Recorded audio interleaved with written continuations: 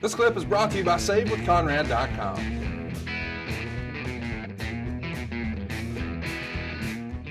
Before we get out of here, I wanted to play the audio from your very first match in the WWF that's going to air on TV.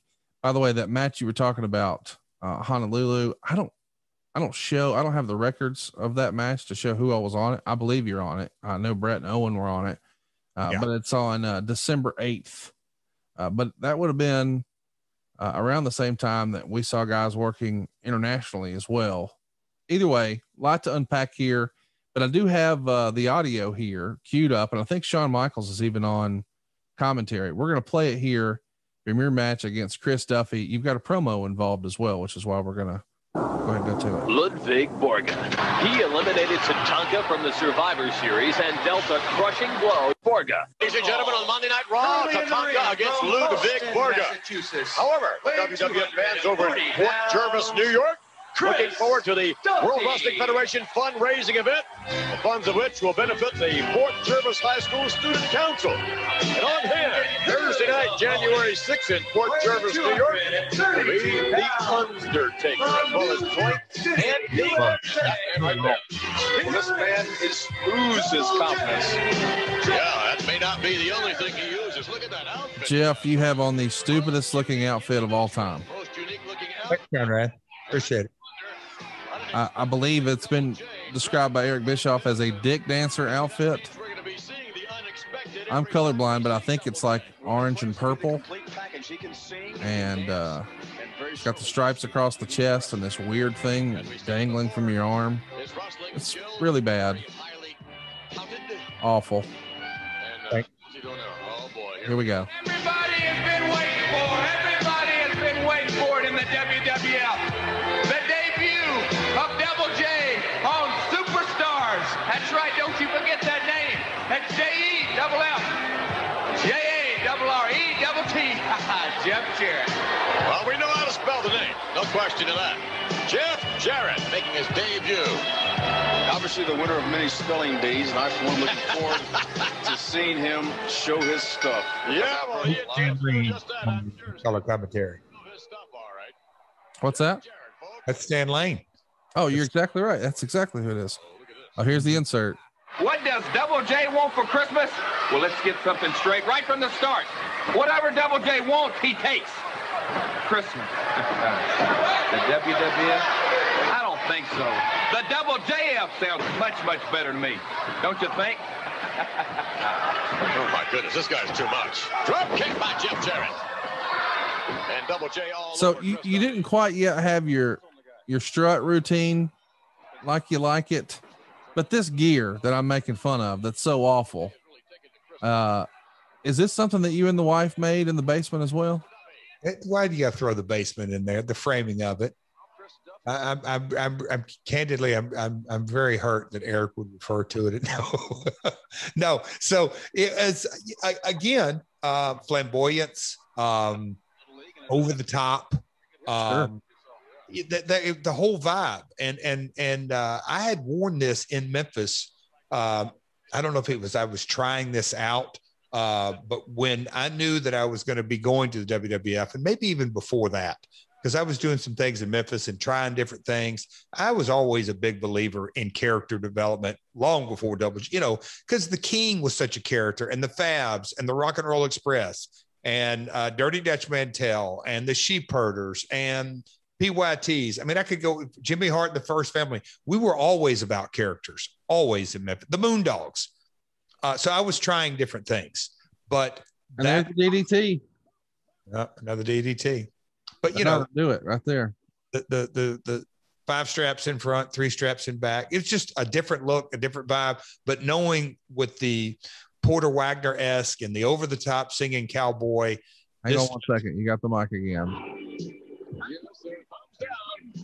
Wait, CEO Double J, and it's the truth. And when I get done with the WWF, I'm going to rename it, baby. And everybody knows what it's going to be called. It's going to be called the Double JF. Ha-ha, love it. Well, a rather auspicious debut there by Double J. We'll be right back with more. So you had a little promo coming in before and after a little bit of mic work, but at the same time, they do give you the little insert treatment. You get the little picture in a picture promo, and you got to do a strut, a modified Fargo strut. I guess we'll talk about that, and show off your finishing maneuver. But right in the middle of the match, you rub Duffy's face into the canvas. Not something you see a lot of in that era, but man, that's heat. Everything about you, dude, is hateable. I see why so many of our listeners, myself included, just hated your freaking guts, dude. My goodness.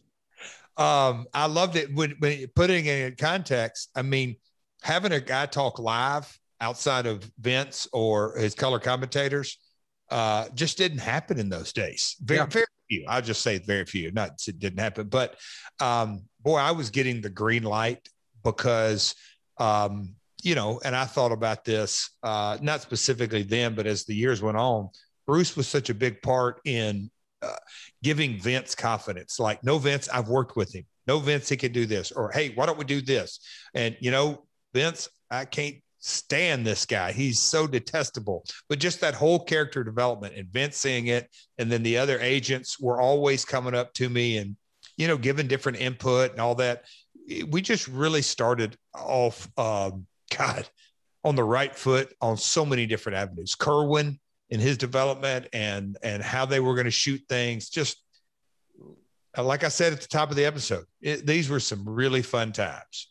Were you already doing the Fargo strut in Memphis, or is that something you borrowed here for the national scene?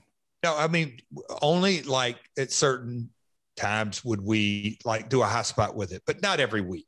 Doing a strut here and there. Lawler would do a strut here and there, but you had to have the right heel to tee it up. The heel would have to do something to you, and he would do some kind of goofy strut or some type of mocking. It was the whole setup. So I had touched on it often, but not regular. Like I knew that I was going to insert into this character because the strut, and again, I grew up, Jackie Fargo's was, I love Lawler, but I got the opportunity to be around him. Fargo was like my childhood idol. Let's go to your Monday Night Raw debut. Again, this is 2 days after Superstars. Stan Lane was on commentary there. Shawn Michaels is actually the guest commentator for Monday Night Raw. I got those backwards, but let's take a listen to your Monday Night Raw debut here. 2 days later, December 20th, 1993. Let my family save your family some cash. You don't need perfect credit. You don't need money out of your pocket, but we will save you money. It's not a matter if, it's a matter of how much. SaveWithConrad.com. Free. Back, here he comes on his way, Double J. This contest is scheduled for one fall. Coming down the aisle from Music City, USA. Take a look if you would. What a most unusual outfit. You would think that old Double J, Jeff Jarrett, would be wearing a cowboy hat, some blue jeans. Shawn Michaels, have you ever seen an outfit quite like this? Well, no, not exactly. Although I did see one once on Michael Jackson. Or was it LaToya? I'm not really sure. You can hardly tell either one apart. I guess maybe the British. So a very young PJ Walker with hair there. So this is the match that was actually taped first, but it's going to air 2 days after. Oh, and you're on the mic again.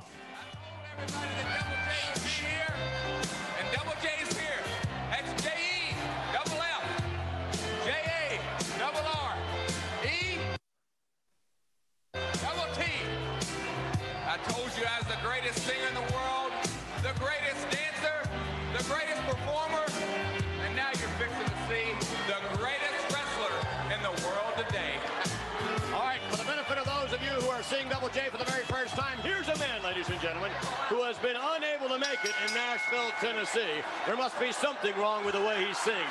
Unable to get a break in Music City, USA. Oh, come on, come on, come on. And now, this man claims he's going to use the World Wrestling Federation to catapult himself to stardom and then go back to Nashville. First of all, the country and Western industry is so crooked right now. They got Double J right under their nose and they don't want to use him. Why? They're jealous.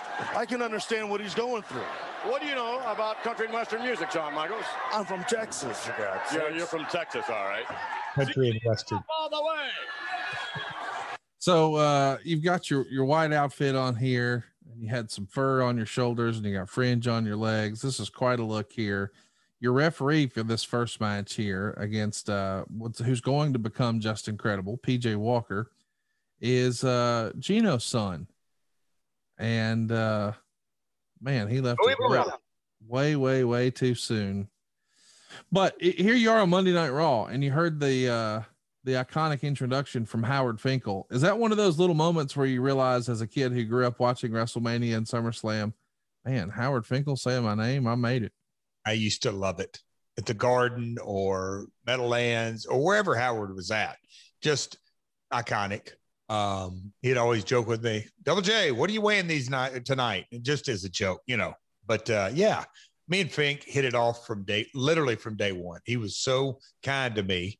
You know, those days he would watch the tapes of Memphis. He was the guy in the office that sort of aggregated what was going on in promotions outside of the current scene in WWF. So Howard knew of my work and was so complimentary. Was the plan to always start the show and end the show with you on the mic? You mean the match? Yeah. Yeah. Well, yes. They again, the Vince McMahon and the mindset of personal branding and ingraining the character and the spelling of the name. And it, like you said, it's detestable. They hated it. People hated it. Here's a guy spelling his own name over and over and over. Not a lot to like about that, but yes, that was sort of the, and in house shows, or excuse me, in live events, I would elaborate even further, but always talk before and after. You can call them house shows here on the podcast. We know what you mean. I knew I was giving you. Chat me up about the transition from the DDT to the figure 4. Do you remember when you made that move? No, and I don't even remember exactly why, other than you know, I don't know if anybody was using the DDT, and the DDT, a lot of times the opponent has to take it right. But getting into submission, and I don't know if I just don't recall like what was, Vince had to approve it, but I don't know if it was an agent or me or connection or whatever it may be. The first time I see you win with that, based on my research, is Wrestling Challenge. It's a taping on April 28th in Springfield, Mass. And you just recently said, I remember talking to Vince in Springfield. Picked up a win over Mike Davis in 1 minute and 55 seconds. And you won with the figure 4. During the bout is when Doink the Clown would cut an insert promo on you.